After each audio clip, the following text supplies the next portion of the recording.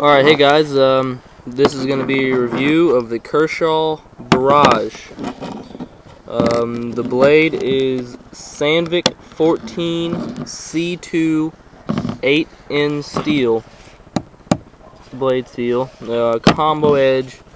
I got this for my birthday. My dad got it for me at Walmart because I told him, hey, I want a Kershaw knife because I didn't have one in my collection at that time.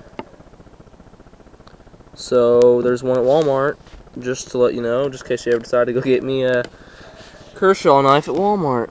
So here it is. Like I said, 14C2 8N Sandvik blade steel. The handle is 410 steel with Track Tech inserts. It's a very thin knife altogether. It's perfect for an EDC knife for me. I carry this every day when I go out somewhere. The blade is 3 1/4 inches. The closed, it is 4 3/8 of an inch, just like that.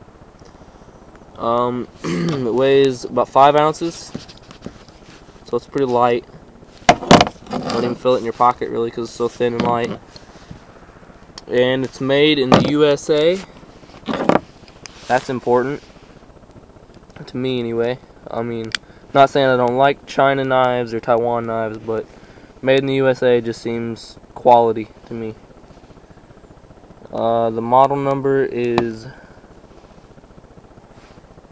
2445 ST. Pocket clip is very nice. Short, I like short pocket clips. Ooh, just cut myself. Ooh, just cut myself. Ooh, just cut myself. Very nice. Short, I like short pocket clips. Ooh, just cut myself. Short pocket clip. Real loose, slides in and out of the pocket real nice. And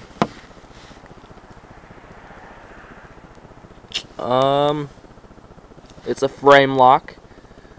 I was wanting to say that earlier and then I forgot, and then I said it was so I started talking about the pocket clip.